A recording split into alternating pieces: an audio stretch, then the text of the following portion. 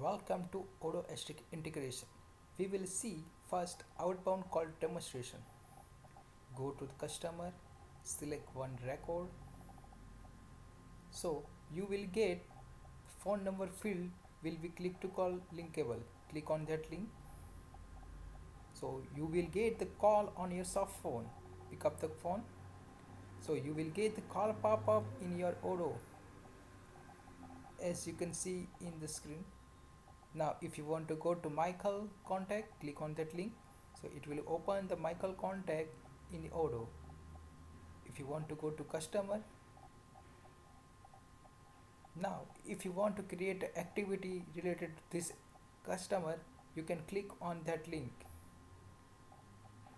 So it will open the new activity form in Odoo as you can see in the screen. If you want to create a new lead, click on that icon. If you want to create a meeting, you can click on that icon. This is the call transfer button in the call pop-up. This is the minimize button. Now if you want to save a call note to relate to this call, you can enter this text box.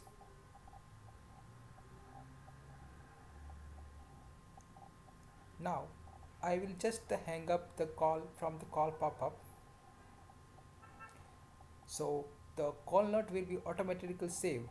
You will get the Chrome notification for that. Now go to the list view of PBX manager. This is the list view of the last call record. This is the call note which I have saved in the call pop-up. Now we will go to the detail view of this call logs.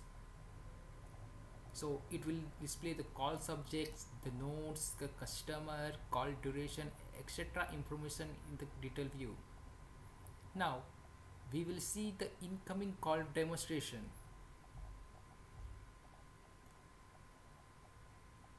So I got a call on my soft phone. This is the incoming call pop-up.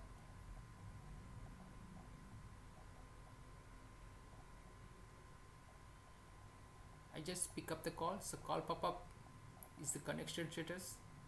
If you want to go to Michael record, just click on that link. Now I will save the one call notes to the incoming call. Testing the incoming call. When I hang up the call notes will automatically save. Now go to the PBX manager list view. You will get the list view of the incoming call logs. So you can see that incoming call logs. If you want to see a detailed view of this call logs, click on that link. So all call subject, notes, customer related, call duration, call time, etc. information we will find here. Thank you for watching this video. For more details, you can visit our website techextension.com or you can do email our support@techextension.com.